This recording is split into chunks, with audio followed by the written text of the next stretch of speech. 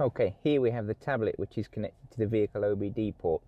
It measures the CAN identifiers for all four wheels, the engine RPM, the throttle position, the steering angle, and also the GPS. So when we achieve a 15% difference between the wheel speed and the GPS speed, this is when we detect slip. So here what we need to do is very quickly do the aquaplaning setup. It's a very simple process. We haven't yet learnt the track. The box is telling us the track is not learned, so we click start the learn process. Here we need to set the start point, which we do just as we approach the bath. This is a specially filled track. It's 8mm deep with water. The reason we're here is this is the best track in pretty much in the world, in my opinion. It's the most repeatable and it's the highest quality. So here we're going to set the start point in line with this bollard, so it's repeatable. Set the start point. Just as we go in, we're going to set the bath. Set the bath, and then we're going to drive to the end of the bath, set the end point. That then locks this in as our track.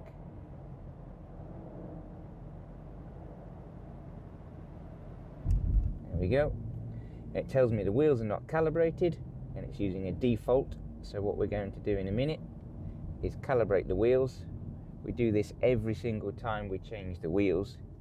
And the benefit of this system is we can test much faster because we don't have external sensors on the wheels. So it's as simple as doing a normal braking stop. So straight ahead, begin calibration, it's calibrating. Wheels are calibrated and now we're ready to test.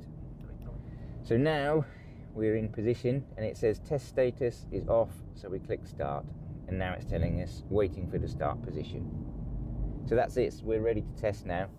Aquaplaning is very important. It's one of the most important tests because if you're driving along the freeway and you go into a puddle of water you haven't seen, a better tyre will resist the aquaplaning. It will push the water away and cut through more cleanly. And in that case, it's much safer for the driver when it could be done at a faster speed. So we will select the gear. This is our first run, so we're just going to check, see which speed we need. We'll try gear 4 at a GPS 60 kilometers an hour. Apply full throttle and we accelerate until the vehicle begins to float. There it goes.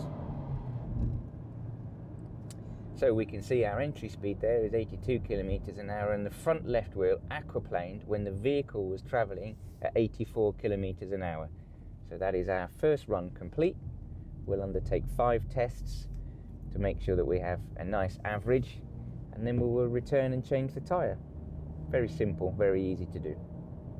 The reason we use the proving ground in Idiada in Spain is very similar for the same reasons we use the proving ground in Ivalo.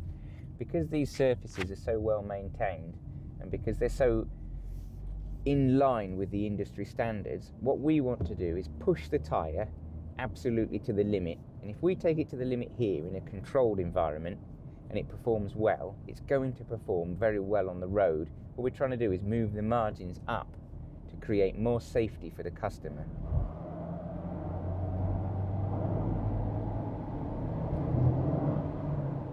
There we go, lovely and repeatable. So the equipment works really well, 85 kilometers an hour. This was our first run through the bath at 84 kilometers an hour, so I'd expect that 1 kilometer there is actually because the water was ever so slightly over full. But anything within 1 kilometer an hour is incredibly accurate. Key to good results, not only do you need to use good equipment and have a professional driver, you must remove the external influence. By coming here, what we have is a very repeatable surface. So throughout the development and the product life cycle, we can continue to test. We can come back, we can make changes, make improvements. And we know that the only thing that has changed has been the changes internally in the tyre. And that's very important. Without that, you don't know which direction to take. You can't tune your product. You can't make it better if you don't know where you are and where you have been before. So this is why it's very critical that we undertake testing in a very good and managed proving ground.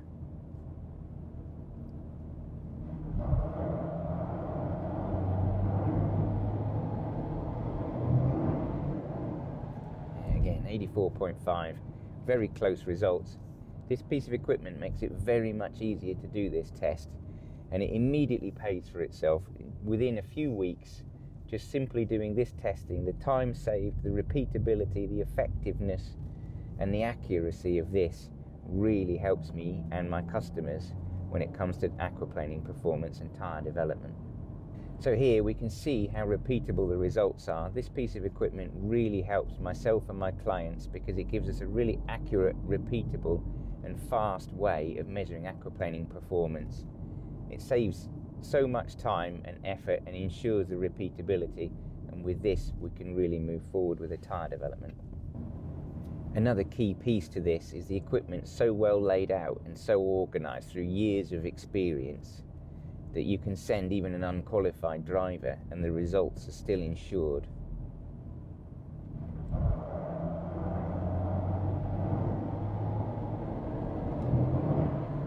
Look at that. 84, 85, 84, 84, absolutely perfect. Also, this gives me some information that the tyre, not only is this a good speed, 84 kilometers an hour is quite an effective speed for a tyre of this size and type, but also it continually, not only is the equipment reading the results well, if you have a tyre jumping up and jumping down, we know that there's some problems with it. This is a very nice, close, clean grouping here. One more test and we would be finished if this was live.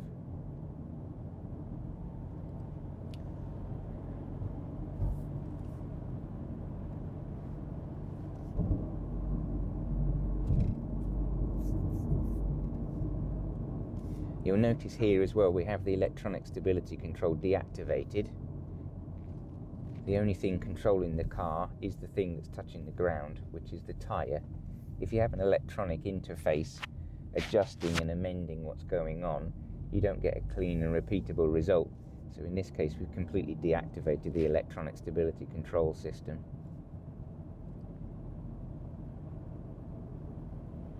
Make sure I get my repeatable entry speed.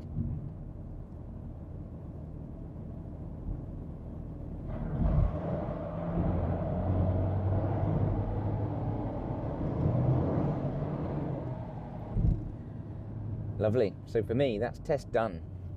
5 results, all well within a kilometre of each other. So I'm confident in the results, I'm confident in the equipment, I'm confident in the vehicle, I'm confident in the track, and I'm confident in the test tyre.